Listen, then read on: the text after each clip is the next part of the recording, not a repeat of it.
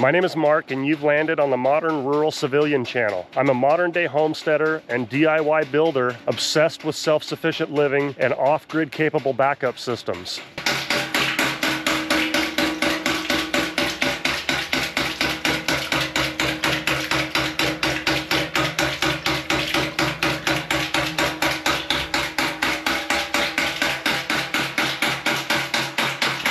The pump house that you see behind me is a dedicated ram pump house that will allow this pump to service our homestead property and deliver water without the use of electricity or fuel through 4 seasons of Idaho weather.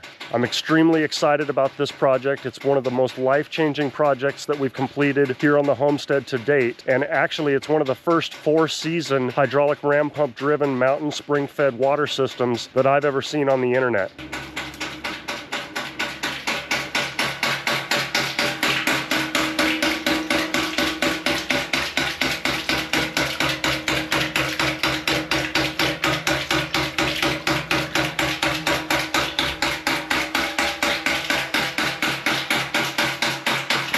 This is the new pressure gauge that I'm going to be installing onto the ram pump. One of my commenters told me to try a liquid-filled pressure gauge because the ram pump has a water hammer effect and it's constantly abusing the pressure gauge. The needle is jumping anywhere from 35 to 55 psi constantly, 24 hours a day, 7 days a week. And this is a new style pressure gauge that I'd never heard of or seen before that is glycerin filled. So it should dampen the needle's bouncing effect, and hopefully this will last a lot longer than a traditional pressure gauge. So let's get to work and I'll show you what I've got to do.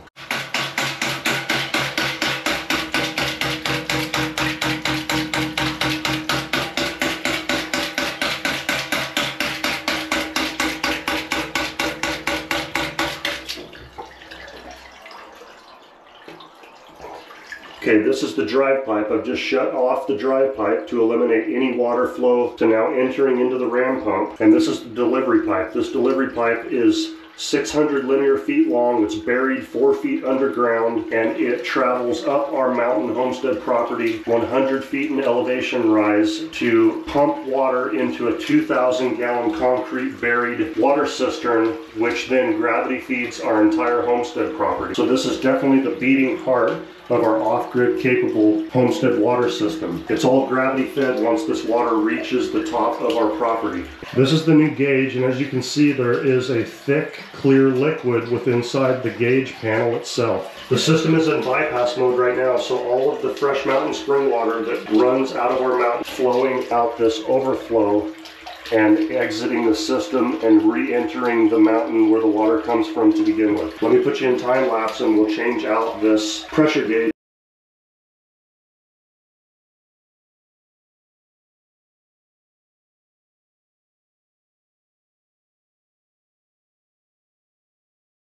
Alright you guys, now we've got the new liquid-filled 0 to 100 psi pressure gauge installed on the ram pump. Now we're just going to take the system out of bypass mode, let the pressure tank fill back up with water, which will then allow the ram pump to cycle completely on its own indefinitely. Turn this delivery line back on.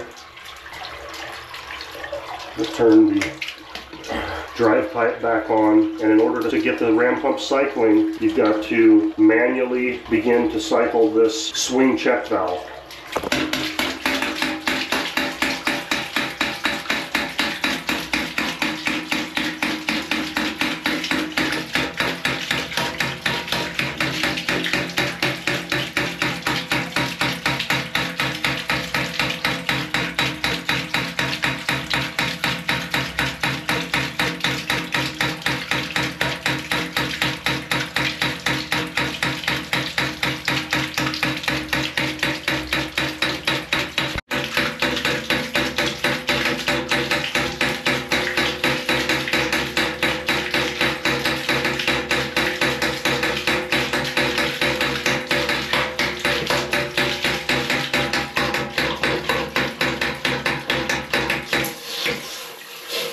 What I'm doing right now is just holding the valve open to eliminate any air pockets in the drive pipe. You can hear that uneven rhythm to the actual cycling of the pump, and that means that there's some air trapped in the system.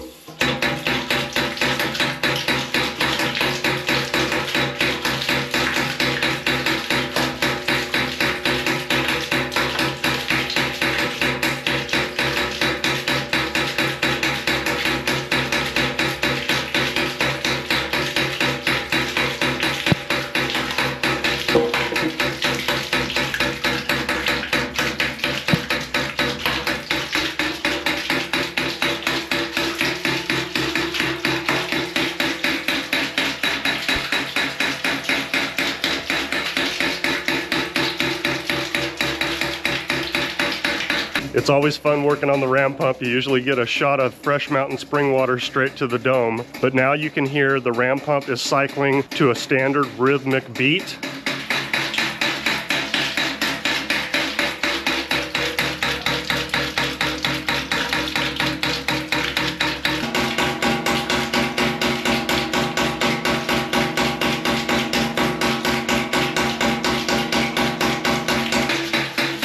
If you guys like this off-grid hydraulic ram pump content, I will be filming lots more of the entire off-grid capable mountain spring-fed gravity homestead water system. Plenty more to come, so you guys subscribe, drop me a comment, ask your questions. I'm happy to try to help you.